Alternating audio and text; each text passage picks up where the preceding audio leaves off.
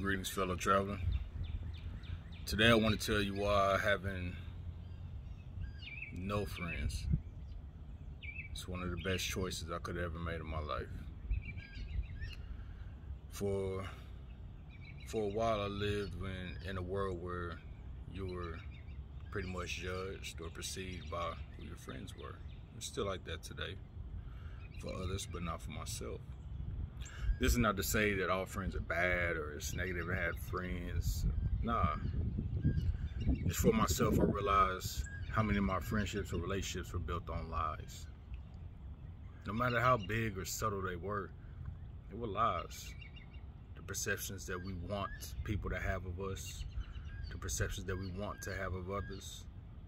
When, for myself, I like truthfulness. Not being truthful in all things to be almighty and all righteous. No, I'm not talking about that. I'm talking about in a situation, minor or major, someone has the gall, they have the courage to say their truth. I can respect that. I don't have to like it, but I can respect it. It doesn't mean me and the person gonna be friends, but I can respect the truth. Because they honored themselves enough, and in doing so, they honored me enough to say the truth.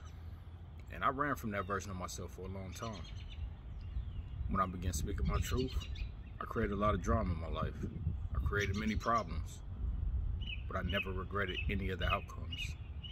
Because I began to see that the truth that I was able to handle, I thought was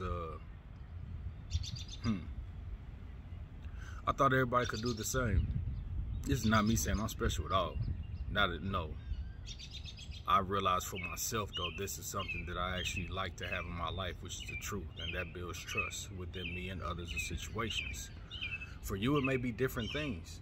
It's absolutely fine, but you know the things that you honor, you know the things that give you a peace of mind, and respect that. And others around you will do the same.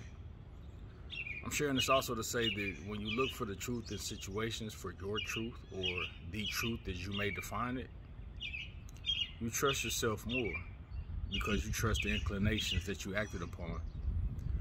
You trust some of the information that comes from outside sources, or you get a better version of discernment. Because honestly, what we call friendship, I don't know what it looks like nowadays, but what we call friendship, it's not truthfully something that's needed, it's desired. It's okay to be alone. It's okay to be a loner.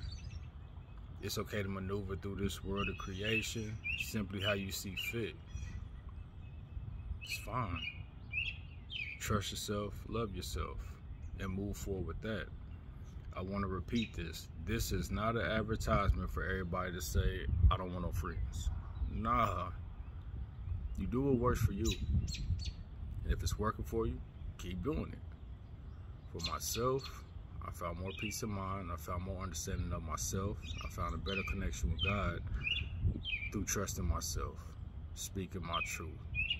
And in speaking my truth, it rattled many people around me. They didn't like it. And when I started to not care about that, friendships went away, relationships went away, situations, jobs went away. So what? But I'm still here and I'm feeling better and better about my life each and every moment.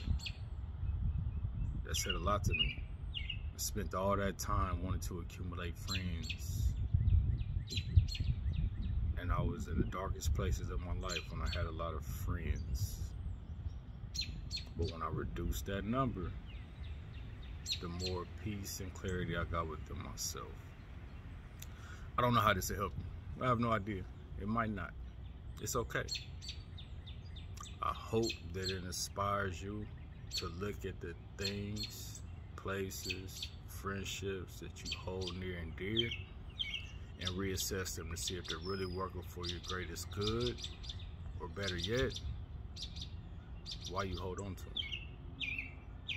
Until next time, be blessed, y'all. And don't forget, smile. It's good out here.